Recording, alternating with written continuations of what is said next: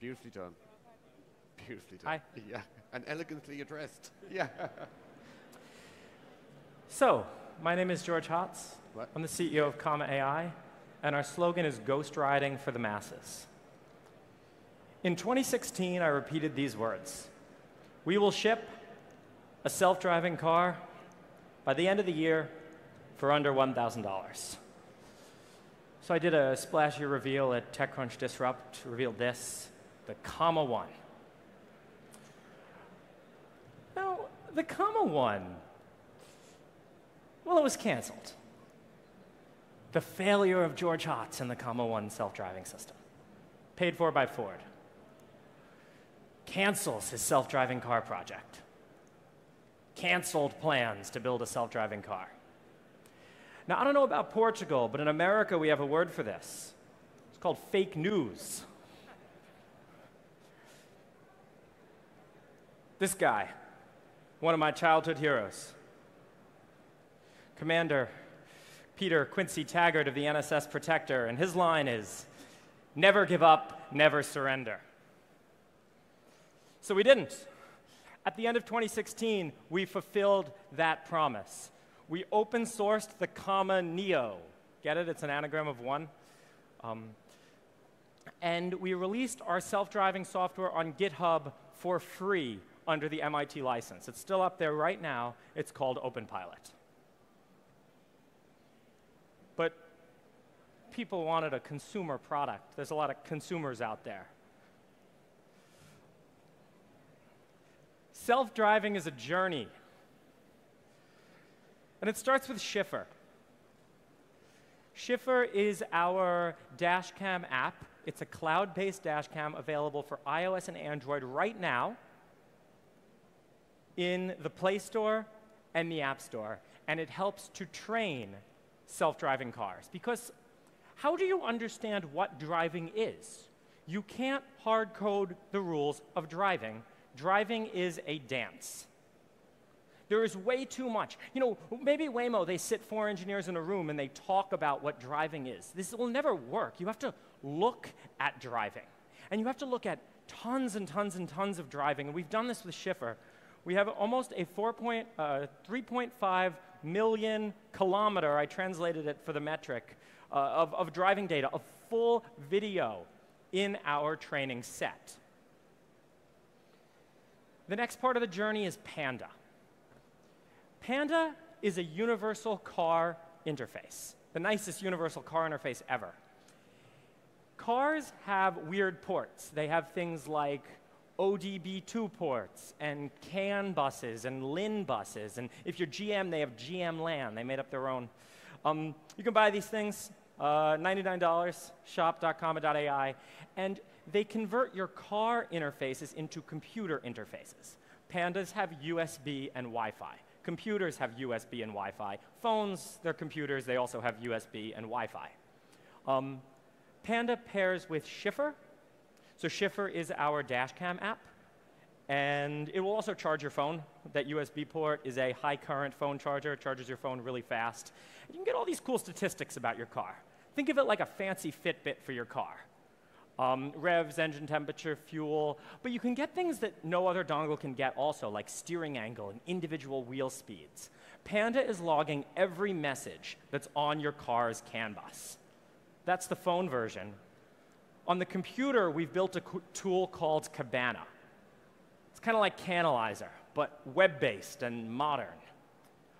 So these are, on the side here, all the messages being sent in your car. You can load up a DVC file. We've reverse engineered a lot of the cars in another open source project, Comma.ai OpenDBC, available on our GitHub. Cabana also lets you create DVC files for your car. You can draw plots right up next to the video, and pandas are pretty cool. We've also, well, we shipped a lot of these. You ever ship 2,000 of something? You ever like put 2,000 of something in envelopes? And so we're making another run of 10,000 pandas, and we're going to have them drop ship directly to Amazon. We'll have our manufacturer deal with all of that. Self-driving is a journey. What we just announced about 2 weeks ago is the Eon. And the Eon is great universal computing hardware.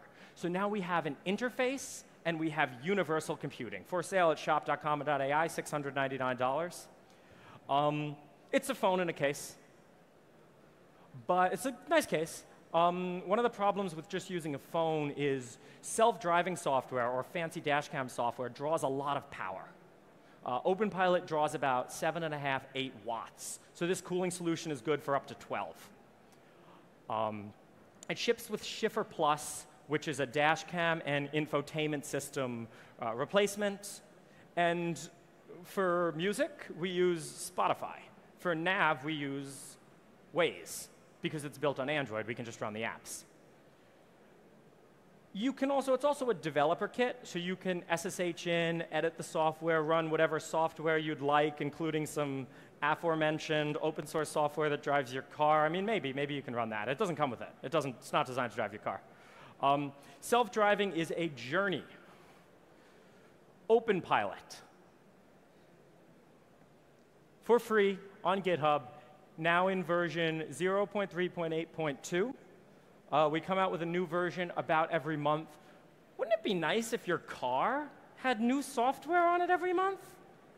And that's the thing, and that's the reason that car manufacturers are going to lose and we're going to win. You know, you look at me like, how are we going to win self-driving cars? Well, it's because they don't update. It's because they don't understand software. It's because for them, adaptive cruise control is a box that you can just check off. But what about the feel? What about good adaptive cruise control that smoothly brakes and bad that when someone cuts in, it slams on the brakes real hard? You don't want that. You want it to feel nice and human. So add OpenPilot and your car drives itself. We support select Hondas and Toyotas. We support 6 of the top 10 cars sold in America. The software is open source. So there's been open source ports for Chevys and Teslas. There's going to be a bunch more soon as well. And you can do it. We have a bounty program. We're rewarding people who port our software to more cars.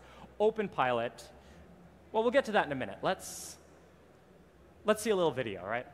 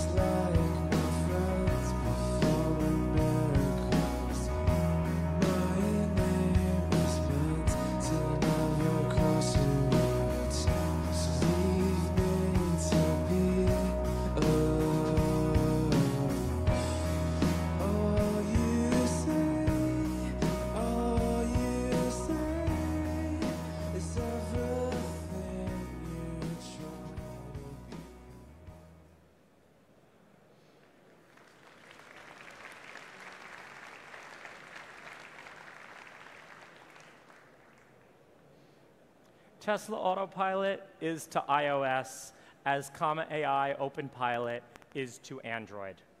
Tesla owns the vertical. They build hardware. They integrate software with it. All the other cars need great self-driving software as well. and it's not going to come from the car manufacturers.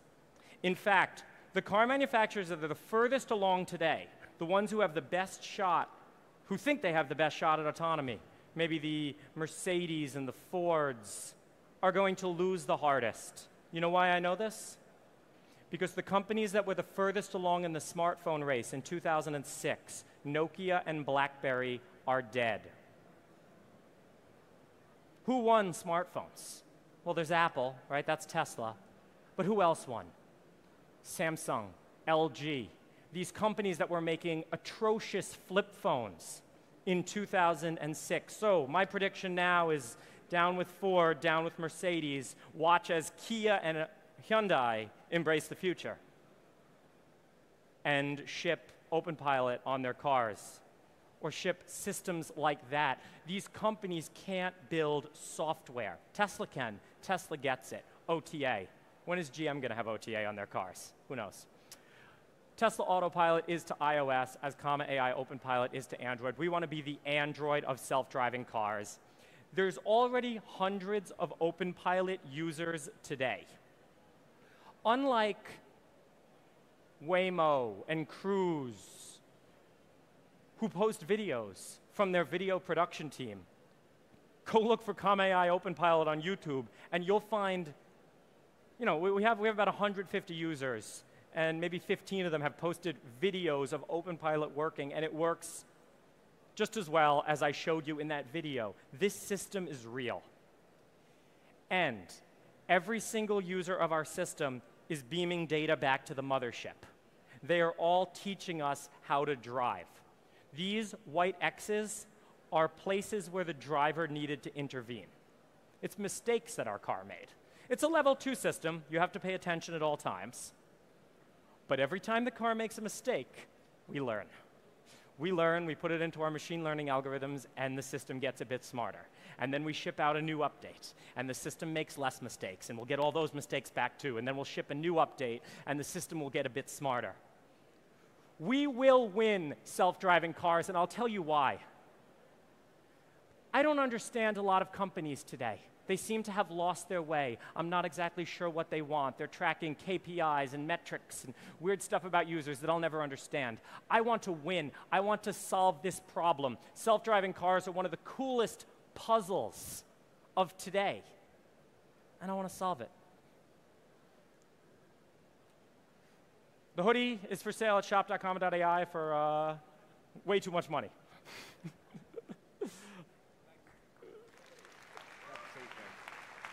Well done. Okay, well done. Hey. We got 5 minutes, I think. Cool. Yeah.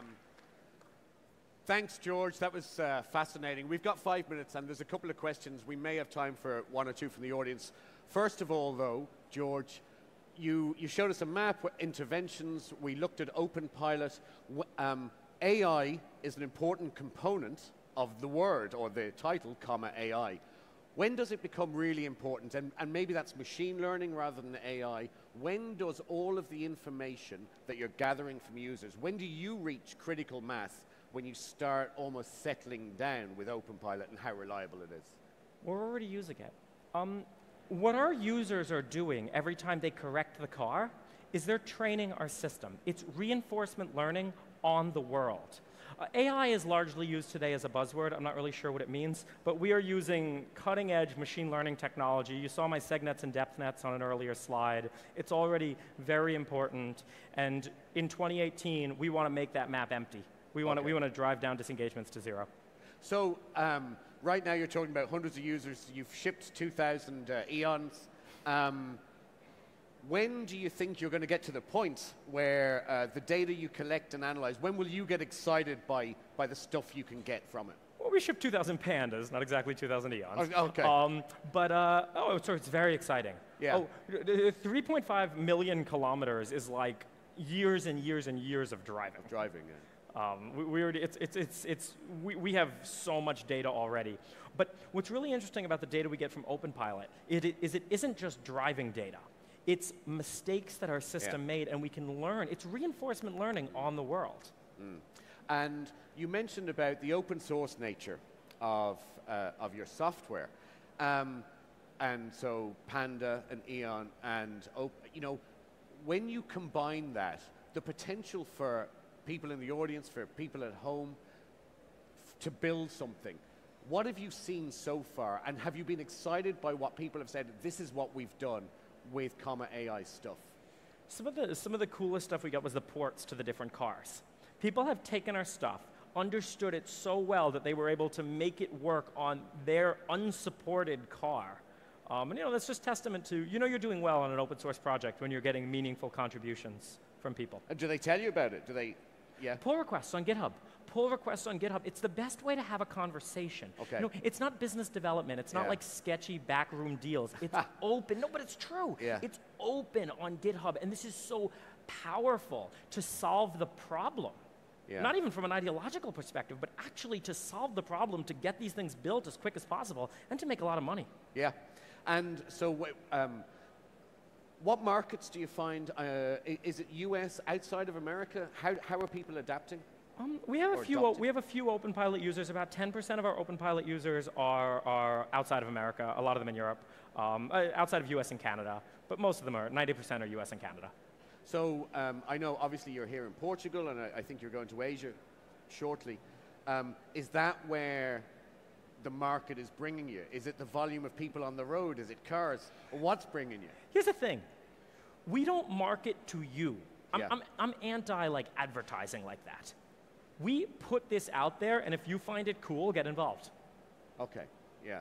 And so when you visit, you know, when you come to a country like Portugal and on, people come up to you, and I know you talk about the GitHub activity. People talk to you about your products. Do they tell you what they need as drivers? Do they tell you what they need? Or what are they?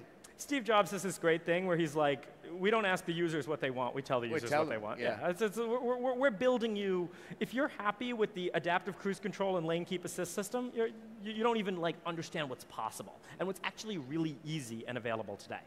I know we don't have a whole lot of time yet. One thing I have to ask you is, where does Comma.ai belong in 3 years' time? Do you belong, and I'm not asking you about acquisition, but do you belong as part of a manufacturer, as part in the software business? Where do you think? Think about where Android is in the phone business. That's where I want to be with OpenPilot. You're happy to be the platform on which? Yeah, kind of like the self-driving, the software that's across all of the hardware, right? Yeah. Just as like, you know, Samsung phones and LG phones and Motorola phones all run Android. We want to be Hondas, Toyotas, Chevys, all run OpenPilot. Okay. Ladies and gentlemen, fascinating as ever. George Hotz, Comma.ai. Thanks, George. Thank you. Right, that's right.